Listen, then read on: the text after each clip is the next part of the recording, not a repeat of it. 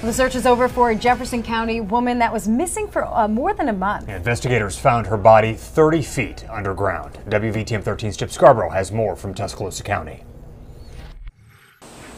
As you drive down Will Walker Lane in the town of Vance, you quickly notice this huge pile of dirt. It's where authorities say they found the body of 20-year-old Willow Watkins at the bottom of a well. It showed extreme disrespect for the uniqueness and sanctity of human life. Watkins was reported missing in Jefferson County last month. Officers say Kendall Battles and Joseph Nevels are charged with killing the 20-year-old at a home in Tuscaloosa County, then took her body to this abandoned home in Vance and dumped it in the well. The suspects, had concocted or schemed and came up with that plan to hide the body. Tuscaloosa County Sheriff's investigators say getting Watkins' body out was no easy task. That's why they consulted the Tuscaloosa County Road and Bridge Department to help dig the body out.